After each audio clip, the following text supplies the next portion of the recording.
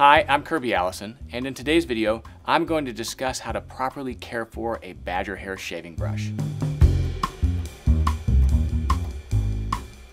Wet shaving was one of those discoveries that truly changed my life.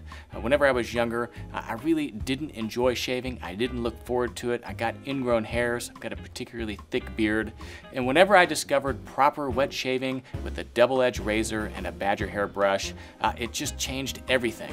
I started to really look forward to shaving in the morning. I got a better, cleaner shave. I no longer got ingrown hairs. And if it's something that you haven't tried out, I couldn't encourage you more to give it a shot.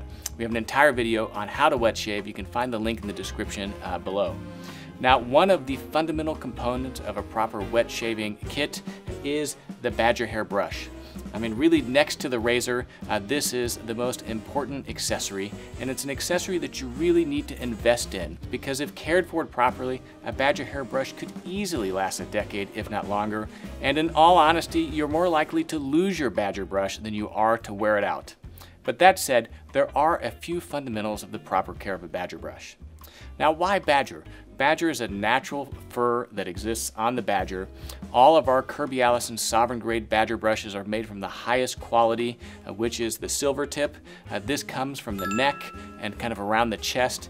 Silver tip or super badger is just the best by far. It's the longest, it's the softest, it absorbs the most amount of water, and all those things allow this to do a better job.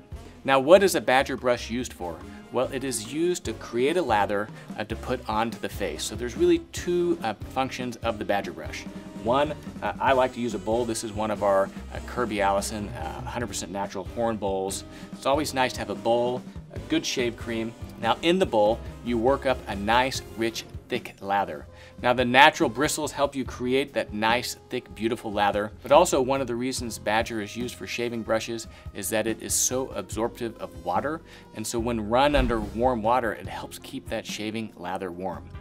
Second is you use the badger brush to really apply the shave cream onto the face. Now, one of the misconceptions with the badger brush is that you have to be careful with it. Really, badger is incredibly durable and you should just go tough on it. I mean, part of what you're trying to do is to really work that shave cream into the skin to soften up the beard and prepare it for a shave. So don't go gentle on your badger brush. I mean, squish it into the face, exfoliate the skin, really work that shave cream into the beard to soften it up and to prepare it for a good shave. There's no way you're gonna wear this brush out, especially a high quality one like our sovereign grade brush. So really get at it, work the badger into the skin. Your beard is going to thank you. So after you've had that incredible wet shave, it's essential to take a few seconds to make sure you properly clean your badger brush. The most important thing is to remove all of the residual lather out of the brush itself. I like to run my bowl under warm water and then take the brush and really work all the lather out of the brush itself. Again, really kind of pushing that bristle down and working on it. Next, and very important, is to then get all of the water off the badger brush. Now, it's nothing more complicated than just taking your brush and really flicking it hard. A few strong flicks of the wrist can really remove 95% of all that water.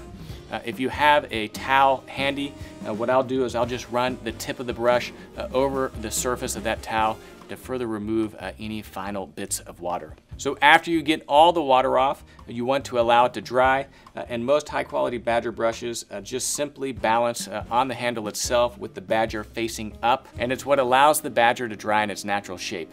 Now, what you don't want to do is place it on its side to dry. You don't want to place it, on the actual bristles itself to dry.